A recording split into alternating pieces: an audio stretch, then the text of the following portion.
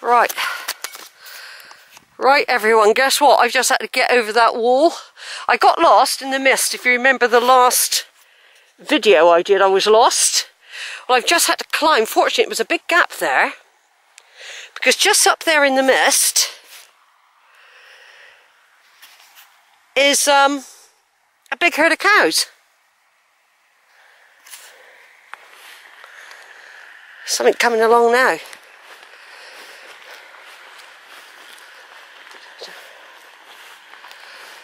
Yeah, fortunately, I got lost. I got totally lost, and I saw what looked like fresh pack.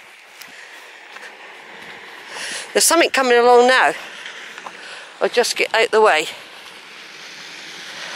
That's it.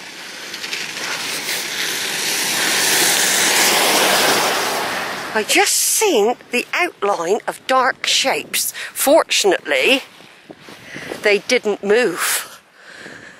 Now, I was lucky back there. I just ended up where there was a gap. If it had been here, I would have had difficulty. Big difficulty. Because there was no fence to hook yourself up on. No fence to hook yourself up on there. And see the cows there? And there's lots of them. This is the mist, don't forget. Right? There's lots of cows there, lots. That was really, really lucky that I came across that bit of fencing. I was so close to walking straight into them. What they would have done, I don't know. But I would have struggled to have got... I can see more in the mist. I would have struggled to get over this wall here. Hello? Right, Mouse? I would have avoided you lot completely if I hadn't got lost further over. Right? I got lost. I knew there was a big herd in there. Let me take your picture. Just turn off a minute. Now there we are. There we've got the sheep. The cows. I only managed to escape just down there. I would have walked straight into you. Christ knows what would have happened. God, that's scary. I'm a bit worried about doing the rest of the bloody walk, to tell the truth. Bye then. Bye, moo-moos. Bloody hell. That was what you call a close shave. I'm on a track now that's going to take me down past the aerodrome. The Copse that I would have passed and the remote island, the remote cottage by the Copse will be right over there. What I've done, I veered to my right and I should have kept to my left. But as you can see, there's lots of cows in here. And there'll be more than just those there. Oh God, that was lucky. Good job I seen them. I mean, they could have been circling me for all I know. I've now got the dangerous task of walking down this track.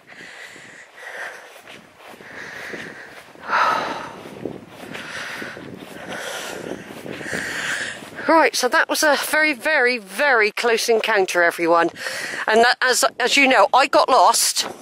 If I'd gone on my original track, I wouldn't have ended up where these cows are down here. Right? I would have been going further up, but it's not to say that they might not have been by the Copse. But I'm glad to be back out on the road, to tell the truth, because if it hadn't been for that car, by the way, that went by just before I even knew about the cows, if that car hadn't gone by, I wouldn't have known, being over there in the mist, I wouldn't have known the road was there. You can see why people get lost on Dartmoor and that. I know I would have got to Priddy Sleights eventually. I know I would have. Something coming.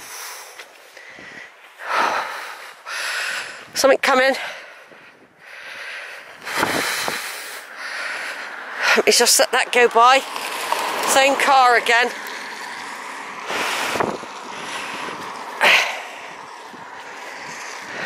Right, over and out. Right, I'm just passing the Mendip Gliding Club now on my way down this lane towards Draycott.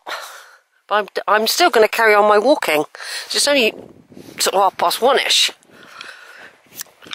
I've videoed the gliders. Sometimes they take off from here. They're towed up and then they sort of get in the thermals and whiz around the Sleights. Yeah, I think it's too early to give up. I got wet, my right foot's soaking wet. It's a bit of an anomaly, you know. Whenever I get a pair of boots, shoes, anything, it's always my right foot that lets in the water. Now, why is that? Why isn't the left one? Right, across there is the Copse and the isolated cottage that I should have passed. But because I went towards the right back there after... at one point I knew where I was, and then I did bear too much to the right, and I should have gone back in that field and pursued left more. Like I said, even in the daylight with bright sunshine and blue sky, the actual stile back there where I got lost is very difficult to see, and that's in the daytime, you know, with blue sky. I've got lost once before, but not as bad as that. And the cows were there. I had a very lucky escape. I mean, it might not have hurt me, but I don't know how. I bet there was quite a few in there, and I could tell those cow packs were different and they were fresh. So I was very, very lucky, because if I hadn't seen that car, I wouldn't have known the road was here. I wouldn't have known, because I've never walked down this side on the grass before. Try gliding. It's just a different experience in the mist, isn't it?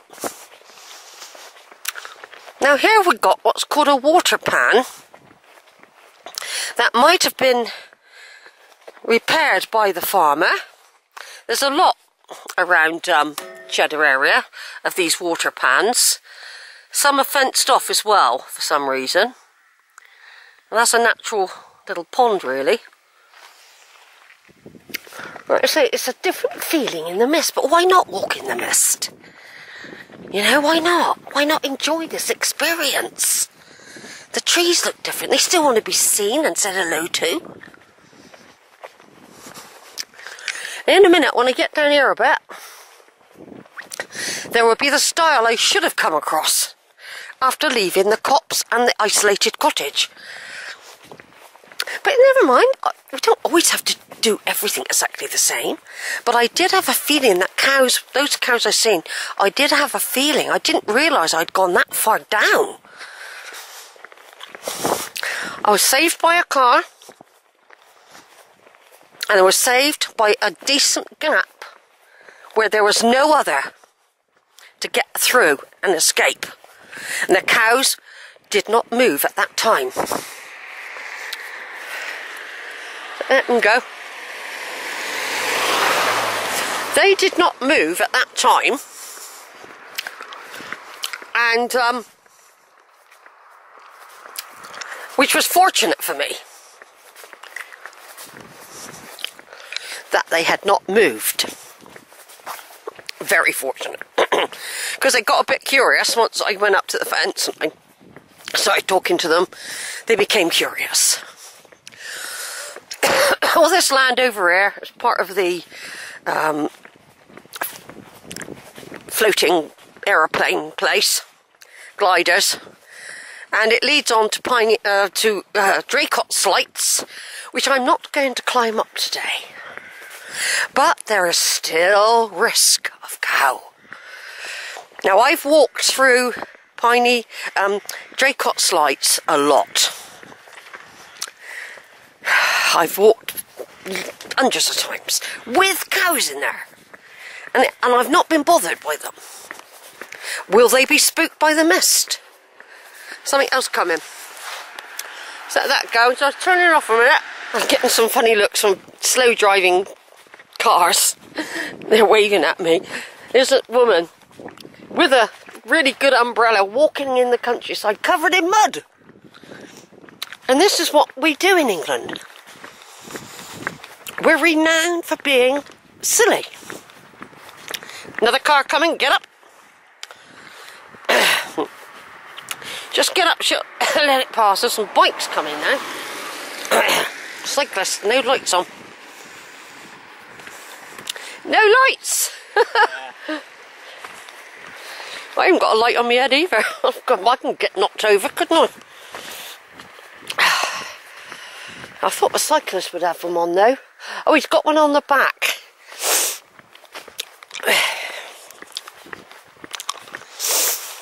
So we're nearly approaching the area now where I will go through the muddy swamps of Draycott Sleights. I was going to climb up them, but I'm not going to risk it in the mist. It's too dodgy. I don't feel like a hill climb, but I'm going to have to walk through a swamp.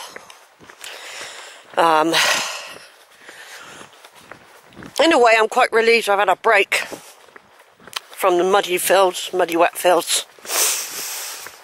It's been an experience and I've learnt a few things. You always do when you've got to get through barbed wire. I'm getting quite good at it. Don't push your luck though, girl. Don't push your luck.